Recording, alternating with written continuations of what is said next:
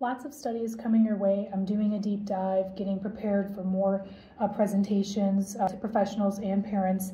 This comes from a pediatric medical journal. This was from 2017. That was quite a long time ago. And this is about the establishment of nasal breathing and how it affects the craniofacial or the head growth in children. A couple things to point out here.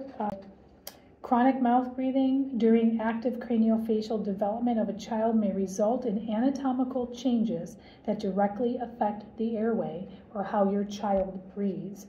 Maximum orofacial growth takes place during the first 2 years of life. By the age of 6, nearly 60% of your child's face is fully developed.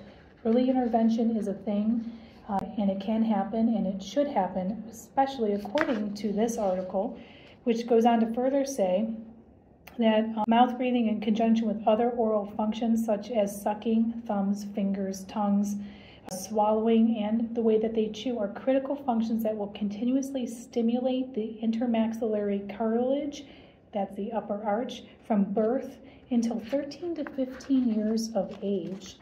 More and more is said here, but here's what I want to point out. Nasal breathing during sleep is essential to stimulate adequate ventilation, activate reflexes that help maintain the tonicity of the muscles that stabilize that upper airway, not just the nasal cavity, the first third of the airway, but the middle third, the nasopharynx, oropharynx area, and to avoid the airway instability that results from mouth breathing. Mouth breathing creates airway instability, air resistance, increases, not oxygenating, not breathing well.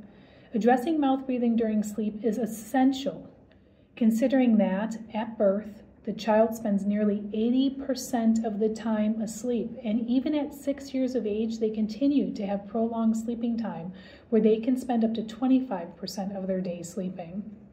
Considering all this, it is therefore essential to address any problems such as chronic mouth breathing that contributes to poor skeletal and airway development in children.